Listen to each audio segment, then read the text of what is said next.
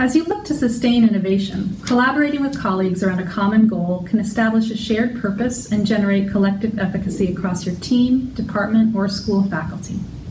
In the field of education, the term collective efficacy refers to the judgments of teachers in a school that the faculty as a whole can organize and execute the courses of action required to have a positive effect on students.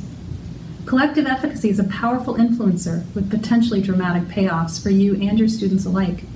In schools where teachers believe in their combined ability to affect student outcomes, students achieve at higher levels. As we reflect on the many teachers we know who are working together to personalize learning, this makes a lot of sense.